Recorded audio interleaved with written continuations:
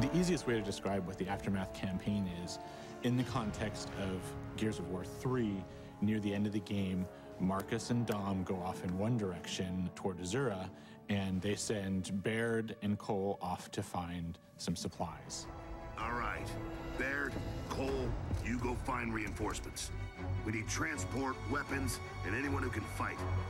It just so happened that they went to Havel Bay to go find those reinforcements, and so we had all the pieces kind of put together, and it was like, you know, let's go tell that particular story from Gears 3. You run into Paddock, who's one of the new characters in Judgment, because he's still hanging around that city. Only cog soldiers are this noisy. Paddock?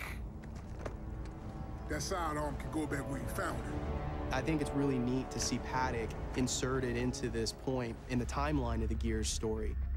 It takes you back, and I think it's a point in time that everyone's going to be excited to see. Ultimately, it's a reward for fans. Paddock is a Groznian guy.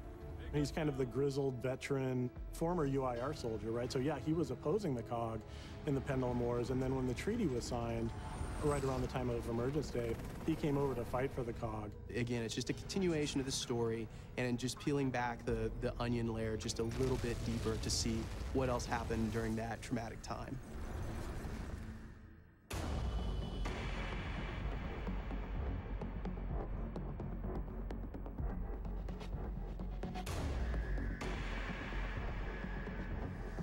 We built Aftermath in as an unlock. And so to unlock it, you earn stars. When you play through the main Judgment campaign, you're scored every section that you play through. We have a series of 3 stars that you can earn. You earn those stars by getting ribbons, you know, headshots and executions and those kinds of things. Also just by playing through the mission. If you take a declassified mission, that will boost your stars. The declassification system changes the way that you play. It's an optional system that you can choose that'll actually add challenge and make it even more intense than, you know, than it previously was. And also changes the testimony and changes the way that the story is told. The dust gunked things up pretty good, and the grubs were going in for close kills. Basically,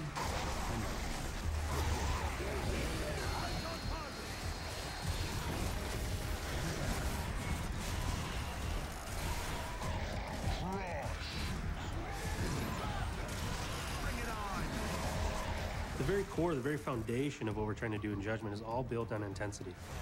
What led up to that is we had a lot of feelings that games get a little bit too easy these days, right? It's more about the experience as opposed to the challenge.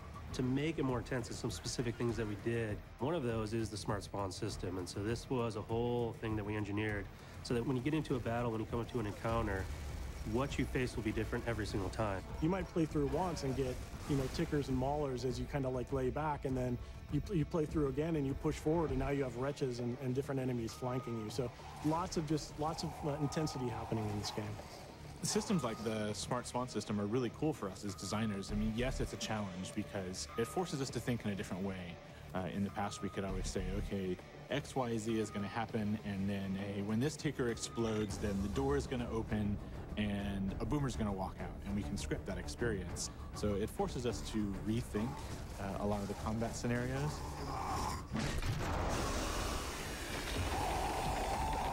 In a way, I really like that because it gave us the ability to put more story and more context into the environments and into the world itself, which really helps bring the universe to life a lot more. And I think that's a much better story than anyone we could ever tell, because it's a story that the player themselves gets to tell and experience.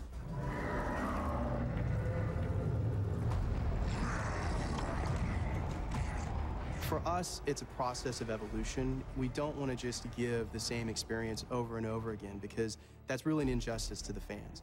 And we want to make sure that we're delivering something that's progressing, not just both from a story standpoint, but from a franchise standpoint, but also from a gameplay standpoint.